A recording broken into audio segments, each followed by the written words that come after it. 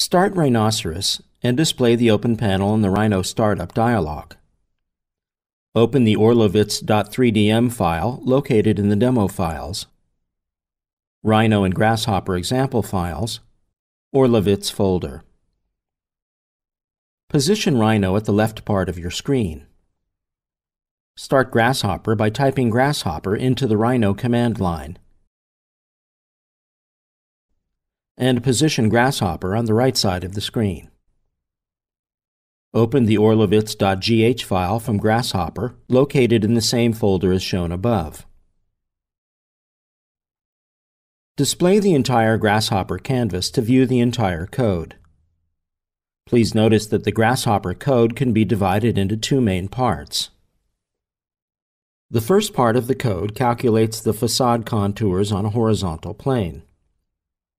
The architect started the algorithmic design process by defining building locations, circles, and the boundaries of trees and roads, curves, as inputs. You can use the View button in Grasshopper to change between the predefined views. Click on the arrow instead of the eye icon itself, then choose the named view from the drop-down. Clicking on the eye icon will result in adding a new view. Display the building zones view from the list.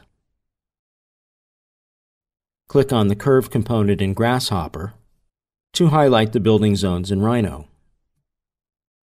Possible view directions of every building were investigated to get the appropriate building contours, as you can see in the View Line Conflicts view. The designers started rays from the center of buildings in every direction, looking for collisions with obstacles, such as trees, roads, and other buildings.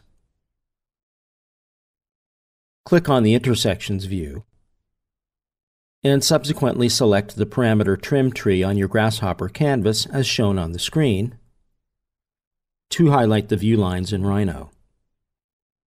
The architect used a method that is similar to ray casting, but he used triangles instead of rays to obtain a more accurate result.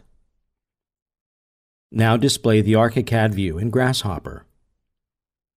The second part of the code defines detailed BIM elements and places them in ARCHICAD.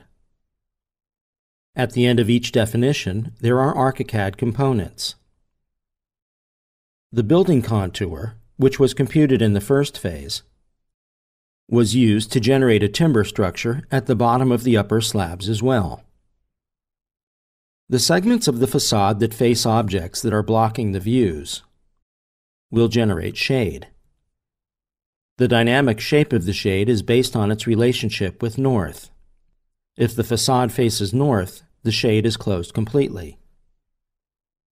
Towards the east and the west, the shades open slightly to allow the shallow sun rays of winter in, while providing shade from the steeper summer rays.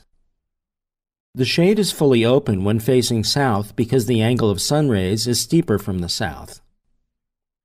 The algorithm calculates the shade's geometry at one end of the facade segment and closes the shade completely on the other end for a more dynamic facade appearance.